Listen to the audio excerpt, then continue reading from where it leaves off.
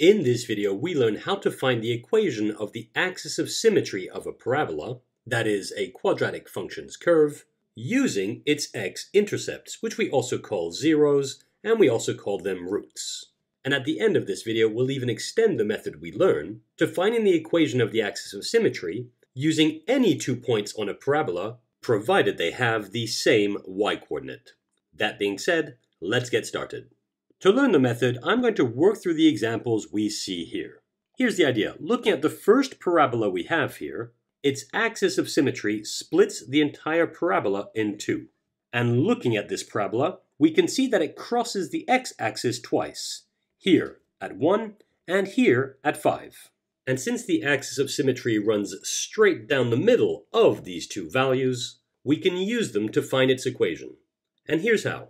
The equation of this axis of symmetry is x equals to the average of the two x values at which the curve crosses the x-axis. In other words, it's equal to 1 plus 5 over 2. And that's equal to 6 over 2. Finally, this parabola's axis of symmetry has equation x equals to 3. And we're done. And I can even label that x equals to 3. There we go. Looking at the next parabola we have here, we can see that it crosses the x-axis at -3 and at 1. And so using the same method, we can state that the axis of symmetry, which I'm drawing right now, there we go, has equation x equals to -3 plus 1 over 2. That leads us to -2 over 2. Finally, x equals to -1. And once more, I go ahead and box that result, and I'll label the axis of symmetry, x equals to -1. Looking at one more example here, we can see that this parabola crosses the x-axis at 1 and at 7. And so without much effort, we can find the equation of the axis of symmetry that I'm drawing right now. Indeed, its axis of symmetry has equation x equals to 1 plus 7 over 2. That's equal to 8 over 2. Finally, x equals to 4. Done. And again, I'll label the line, x equals to 4. And the method we've just seen can be generalized with the following formula. Let me just make a bit of space, like so.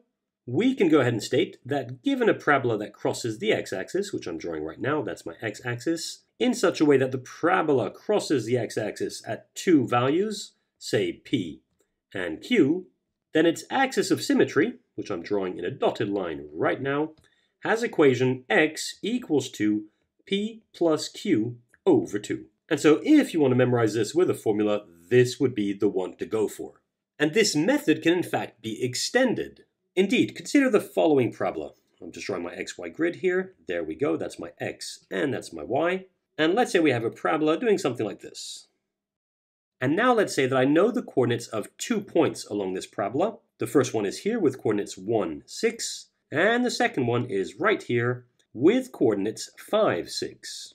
Now, what's important to notice here is that both of these points have the same y-coordinate. Consequently, they both lie on the horizontal line I'm drawing right now, whose equation would be y equals to 6. Now, provided we have 2 points on a parabola who have the same y-coordinate, we can calculate the equation of the axis of symmetry that I'm drawing right now by calculating the average of the two x-coordinates of these points. So in this case, the average of 1 and 5. And so for this parabola, we could state that the equation of its axis of symmetry is x equals to 1 plus 5 over 2. That's equal to 6 over 2. Finally, x equals to 3. And there we go. And I can label that on my graph as well. X equals to 3.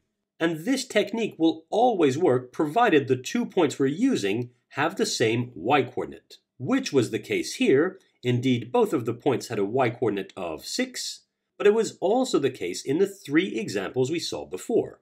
Indeed, all of these zeros, or x-intercepts, or even roots we had seen, all lay on the x-axis, and consequently all had the same y-coordinate.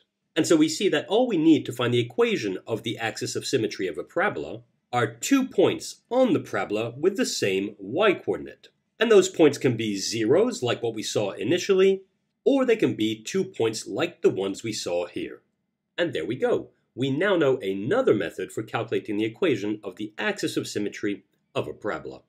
And that's it for this tutorial.